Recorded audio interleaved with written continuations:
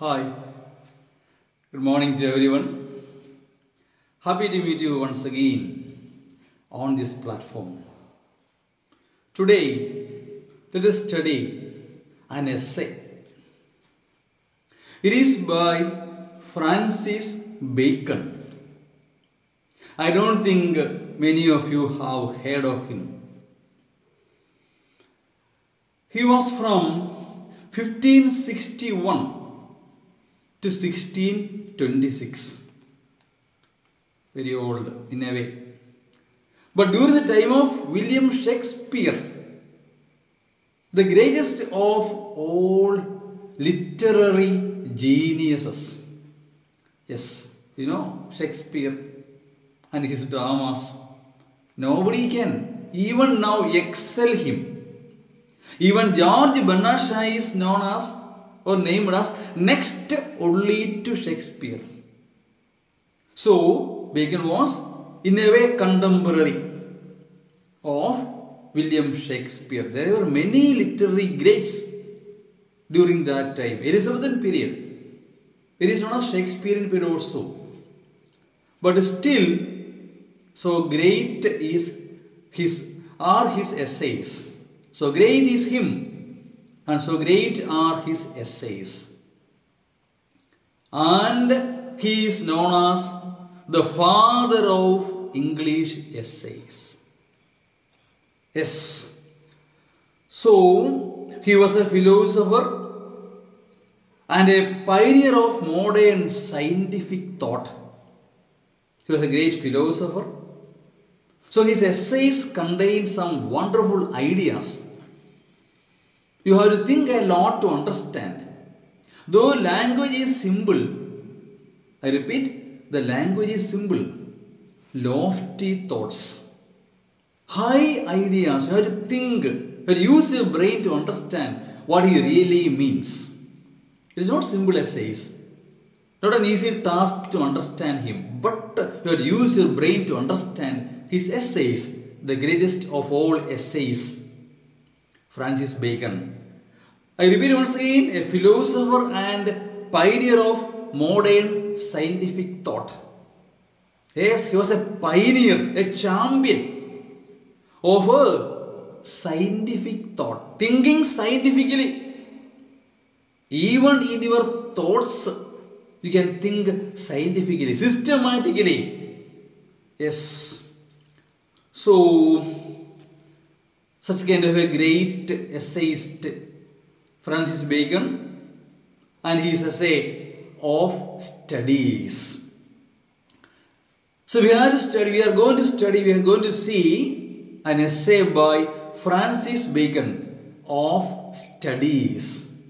Study is not just meant for the study that you make in the class. No, it is in general sense. It can be what you study in the class, what you learn, what you understand, what you read, what you write, the knowledge all together. That is what study means. So not just what you study in the class.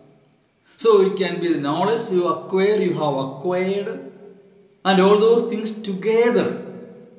That is what he means when he says study. Yes, we are going to see an essay of studies by Francis Bacon. In this essay, he speaks elaborately of studies. You see, what is the meaning of it, the benefits and all those things. So, Francis Bacon speaks elaborately on studies. Okay, now let us see what he means when he says studies. Let us begin. Okay, now the lesson, the essay of studies by Francis Bacon. Okay, the first line of the essay. Studies serve for delight, for ornament and for ability. Think of what is being told. Studies serve for delight I repeat, study doesn't mean what you study in the class. The knowledge you acquire, you have acquired by many ways.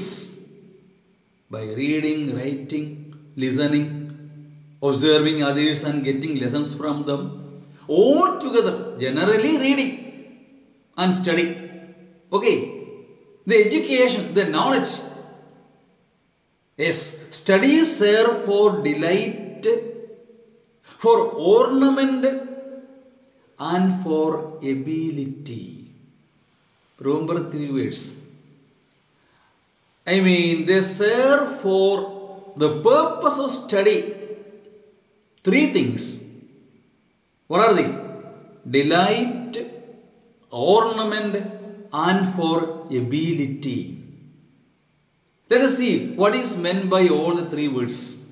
Repeat it once again. I repeat it once again for you to remember. Study serve for delight, ornament and for ability. Yes, their chief use for delight is in privateness and retiring. How it is meant for delight. How it serves for delight. It is in privateness and retiring. You can read the dramas of Shakespeare, the poems of Wordsworth or whatever in private and enjoy it. And enjoy it. Is it not so? Whether it's essay or poem or drama or any form of art, they are all forms of art. What's the purpose of art? Whether it is a drama, dances, whatever be, all art forms. Art, what's the purpose of it? Just think, what's the purpose of an art form? Basically, primarily, it is meant to educate. Yes, it should give you something, some knowledge. Is it not so? Which you have not heard before or you don't know. The first purpose of it is giving education. You should know something new. Then, enjoyment. 2 things should be there in any form of art. First to educate, then to enjoy, entertain. That should be there in any form of art. Otherwise it won't be art. Whereas essay, when you read an essay, you think deep and your mind will be made happy. When you watch a movie or when you see a drama, when you read a story, when you read a novel, what happens? You forget about your problems, sorrows and suffering and think about all these things and you feel that your mind is made happy. You feel cheerful. Okay, na? So education and enjoyment both should be there. In any form of art, literature, whatever be, literature, poem, whatever be, essay, whatever be. So that you can do in private. Means alone, at home, in the room, wherever be you are. When you feel tired and boring, you take a book and read it and get the ideas in it. Yes, then you feel happy. The real happiness, your mind feels happy and cheerful. That's what. Yes, in privateness and retiring. That is chief delight of study that you can do in private. And retiring means alone you can read yourself and enjoy and understand. See, every idea will make your mind broadened. Your narrow-mindedness will be gone. Is it not so? You get more ideas, more knowledge, more education. What happens? Your mind becomes broadened. Broad-mindedness you get. Many of the, prejudices and old beliefs slowly will be fading. Or it will wither away. Move out from your mind and your mind becomes broadened. That's what every idea, every new knowledge that will make your mind broaden, not your body, but your mind. becomes broad and broad-minded. And narrow-mindedness will be gone. That education you can get in private. That knowledge you can acquire in private. The chief purpose of study. What is that? Once again read. Read once again. For ornament and for ability. The chief purpose of study is for ornament, for delight, ornament and for ability. Delight in the sense, the chief use for delight is in privateness. Yes, it can be done in private. Okay, for ornament is the discourse. Ornament. How you can ornament yourself is in the discourse, debate and talking. A man of knowledge, one who is educated, one who knows the subject matter, whatever be. See, his discourse means his debate, his discussion, his talking will be different from an illiterate man who has not studied, who has not learned, who doesn't read any book at all.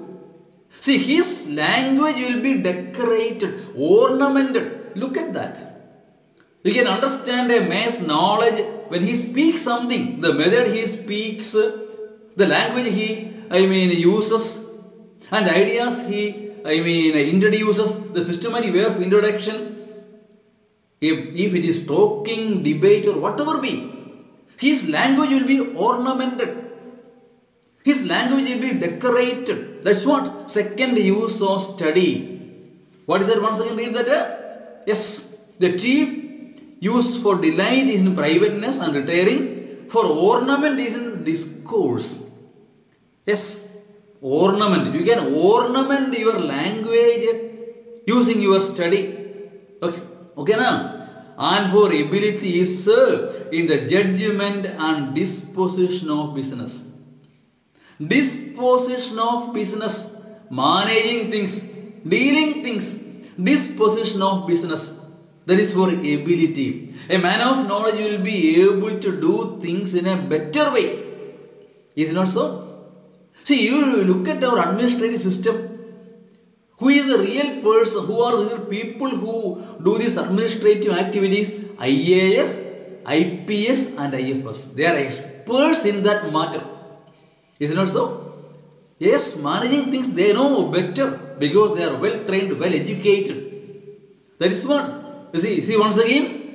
And for ability is in the judgment. They can judge better, evaluate better. They are better equipped. Enabled. This study will enable them to judge better. Judgment and disposition of business. Managing business. Arranging things in the order. Is it not so? Yes, they are able to do things in a better way than others, especially those who are not educated. So, the first line is in a way most important of this essay. Have you understood it? It's not so easy, I repeat, not so easy. The chief purposes of study. Study is here for delight, for ornament and for ability. How? You understand how it is so. I repeat once again. They serve for delight, for ornament and for ability. The chief use for delight is in privateness and retiring. Study can be done in private. When you retire from your day-to-day activities and do something in private. Then ornament is in discourse.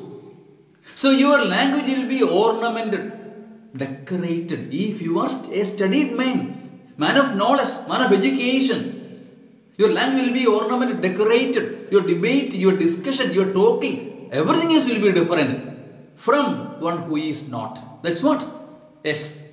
Ornament is in the discourse and for ability. Third use. Ability. How is that? In the judgment.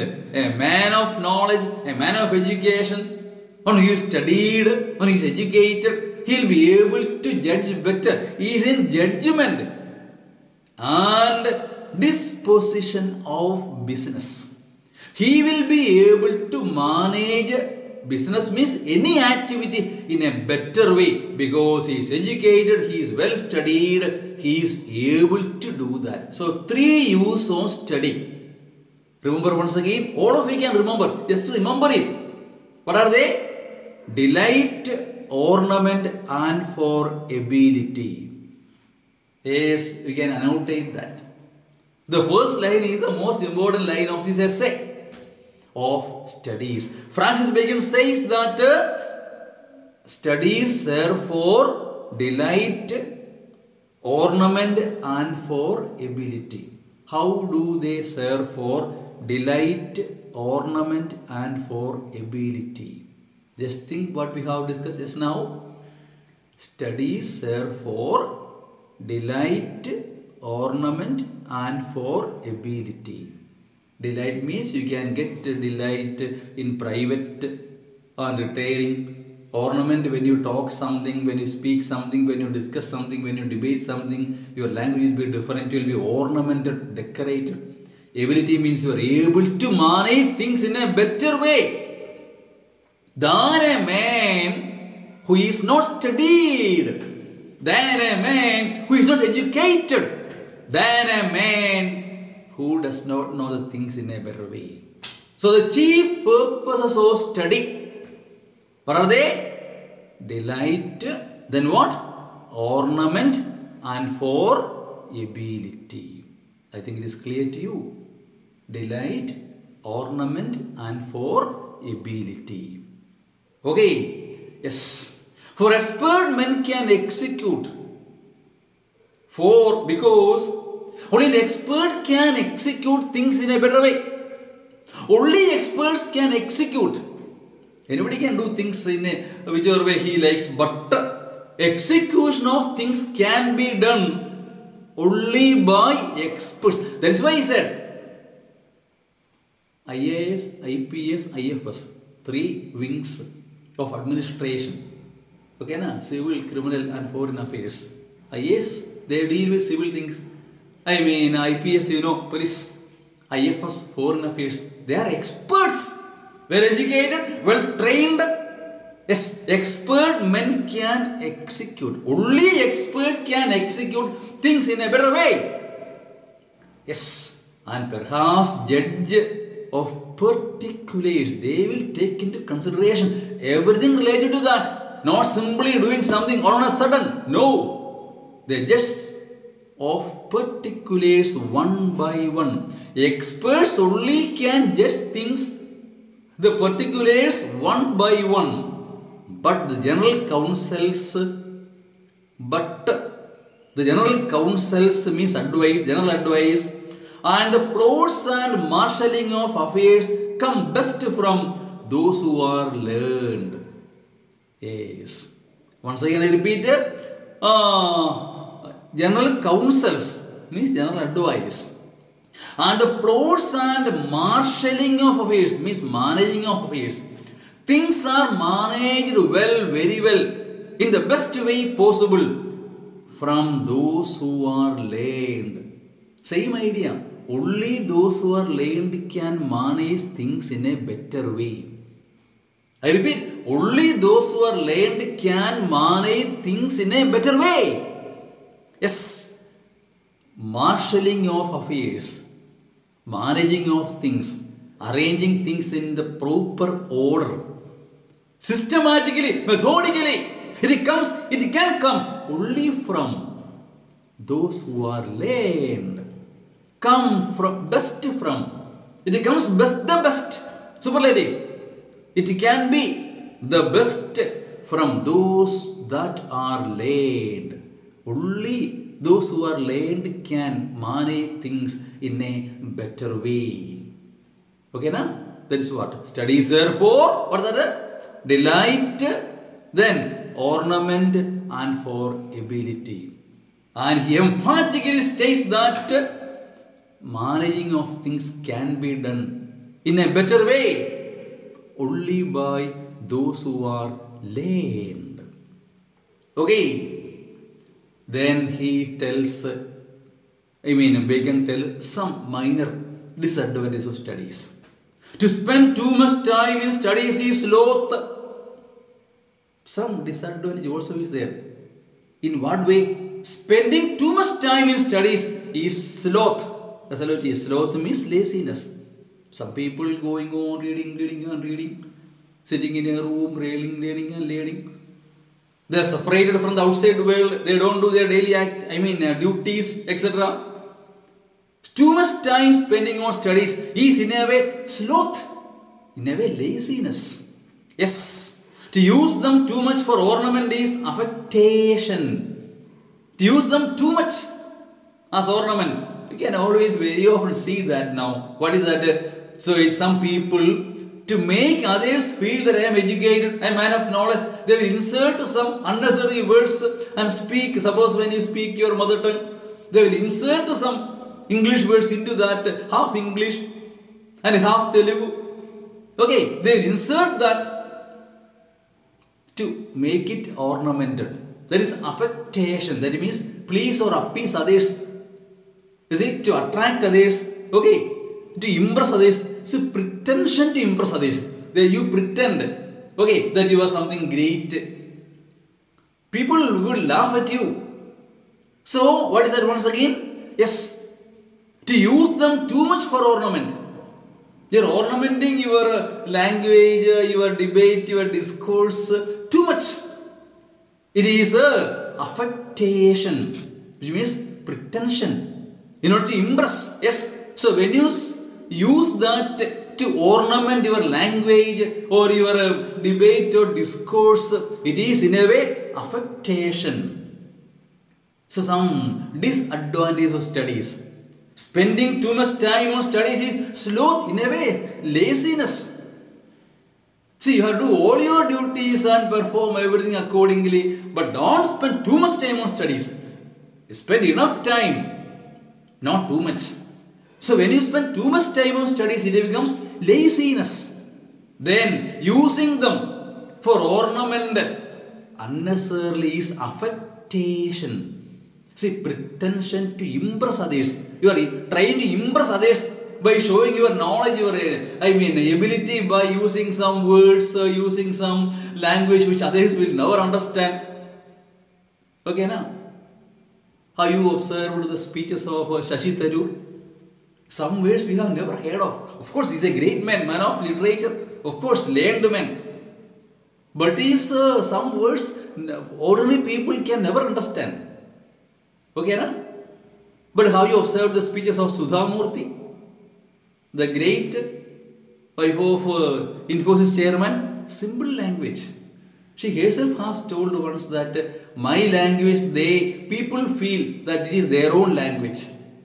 But people can understand what she says. Very clearly understand. So they would like to hear from Sudhamurthy than from Shashi Tharoor. Both are speaking English. Of course, Shashi Tharoor is a great man of learning. We can understand universal, citizen, worked in UN, etc. and all. But his language is so powerful. Agreed. But people would feel what? It is too tough for people to understand. Whereas Sudhamurthy says same thing in the same way, but very easy to understand. And ideas are very clear. See, entirely different both of them are. Both are good speakers. Compare them, you understand the difference. Yes, too much it is being used. People feel it is affectation. You are pretending to impress others. You are pretending to impress others. And for ability also, what is that? To make judgment wholly by their rules. According to the rules that you have studied or learned in education. To make a judgment wholly based on them. Without considering the practical difficulties, your experience and all. What is that? Is in the humor of a scholar. No, it is used in the negative sense. Humor actually means wit. Okay, it is not that good. So you cannot judge, because next line we see that should combine with experience, not make a judgment wholly, fully based on your knowledge. You cannot make a judgment just based on your knowledge. Rules might be there. For example, take the case of an engineer. The rules are there if he has studied everything, but when he does something, he should consider all the other things too. I mean, situation will be different from what he has studied. Or think of a doctor. Theories are there, but for every patient, I mean, background, situation, his health condition, age, all are different. Theory won't do it. Theory alone won't do it. Okay, now he must combine with practical experience. Yes, so make judgment wholly based on them is a humor, I mean, of a scholar, means man of knowledge. So now Bacon narrates, I mean, some disadvantages of studies. Number one, spending too much time on studies is sloth. Sloth means in a way laziness. Number two, I mean, using them for ornament too much.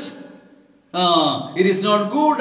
Okay, is an affectation according to him, and making judgment wholly by the rules also is not good. Okay, is a humor of a scholar.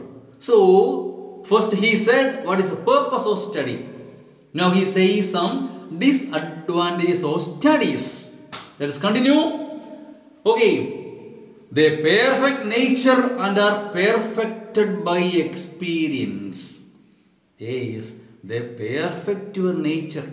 Studies, knowledge, education, and are perfected by experience. Only by experience that your knowledge can be perfected.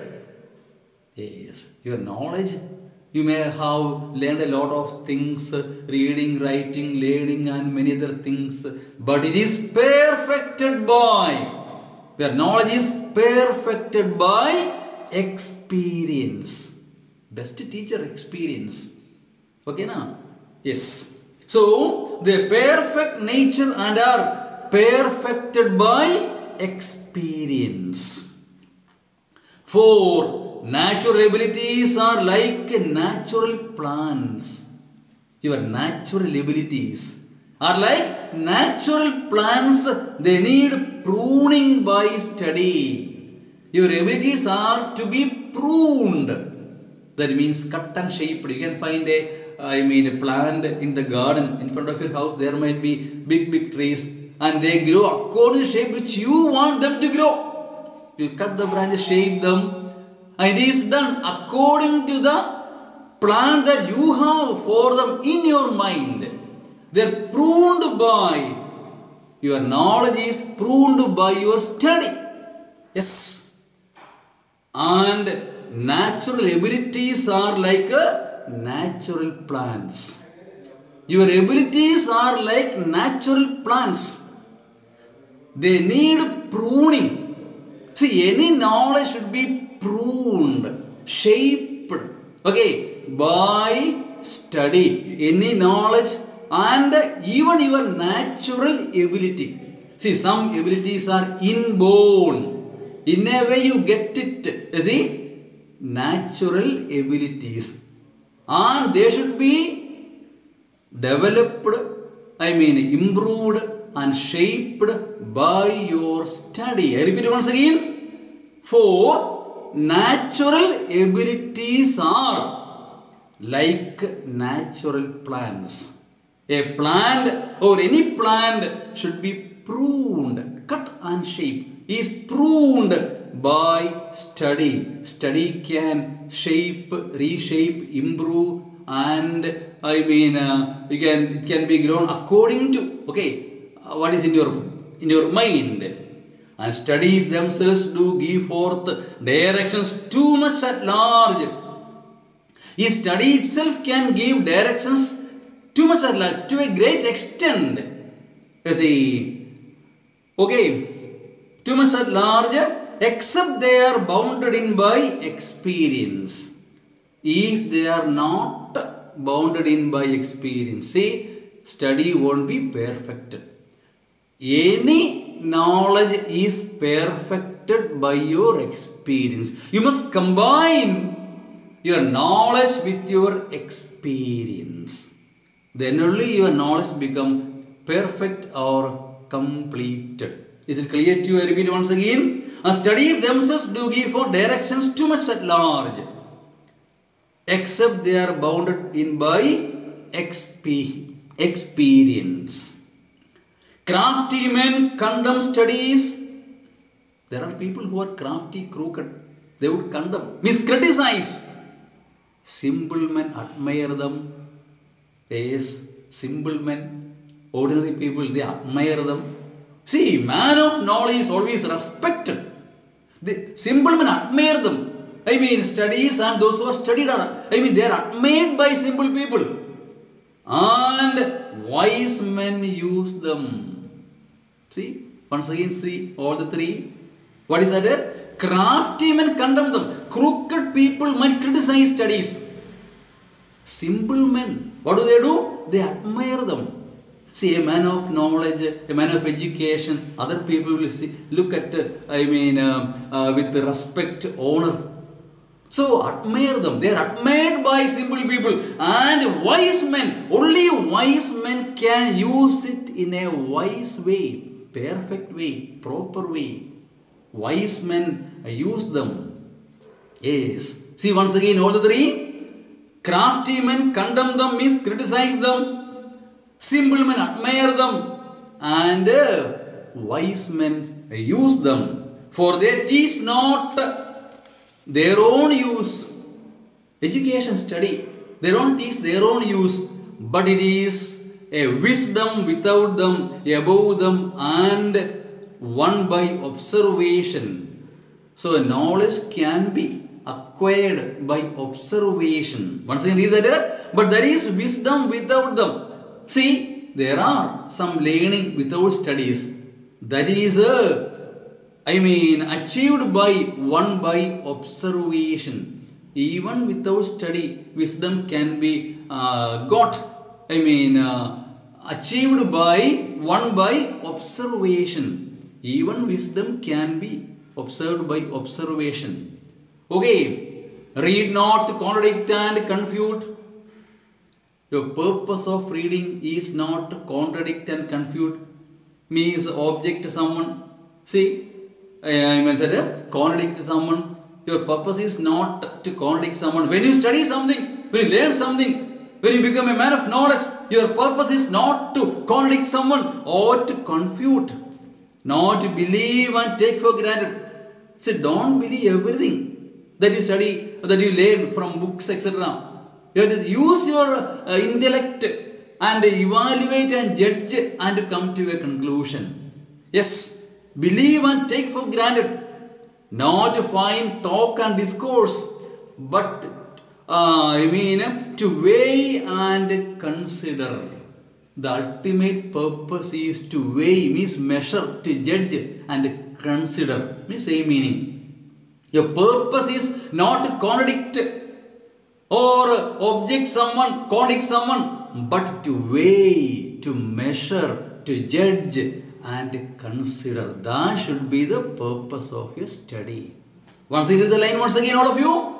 Read not to contradict and confute, not to believe and take for granted. Don't believe whatever you read in books and take for granted means accept whatever you read. Don't take whatever you feel. You judge by your intellect. Using your intellect, you can judge it. Yes. Not find talk and discourse. It is not just to debate and discuss, but to weigh and consider. In order to weigh, judge and consider. So, some books are to be tasted. There are many books. Some are to be tasted, others to be swallowed, and some few to be chewed and digested. See, when you read a book, even there is a development in the method of reading. See, for example, a child of 12, 13, a boy, what kind of books he would like? Maybe comics, maybe short stories. Is it not so? So, there is a growth in the method of his reading. Slowly he would like better. Slowly he will grow in his mind, and he would start reading these kinds of essays and all only at a later stage when his knowledge is perfected. There is some growth in the development, some development in the method of reading also. See, if suppose a great literary book is given to a boy, he would understand nothing. Is it not so? So there is some see, I have read, Bacon telling in some other essays, another essay he says, a great book grows exactly according to the growth of the reader's mind. That means when he reads a second time, he gets more knowledge. When he reads third time, he gets some other things other than what he read in the first 2 times reading. A great book grows exactly according to the growth of the reader's mind. His mind would be growing. The book will be growing in the sense that he gets better knowledge when he reads second time, third time, or more than that. Yes, so some books are to be simply tasted. Books also. Several kinds of books are there just for tasting. Some books swallowed, just read full without thinking of too much on that, spending too much time on that. Whereas some few to be chewed and digested very slowly. Read slowly, think about what you are reading and digest them. So great works are there. We should be slowly read, understood. See, read once again. Chewed and digested. Many kinds of books are there. So when you read some books, some are to be simply tasted and some are to be swallowed. That means much ideas won't be there. Just to get a gist of it, summary of it. That's all. That's enough for them. Enough for anyone. Whereas some books are to be read very slowly. It should be understood slowly. Think about it. Okay, na? How should it be? Or those books should be read? Some few to be chewed and digested. Can you annotate that? Can you annotate that? That means so the context, explain the meaning, etc. Yes, some books are to be tasted, just tasting. Some others to be swallowed. And some few books are there to be chewed and digested. Some more ideas are there by Francis Bacon. We will see that in the next video. Remember the last line once again. Some books are to be tasted, some swallowed, some to be what? Chewed and digested. We'll see in the next video. Thank you.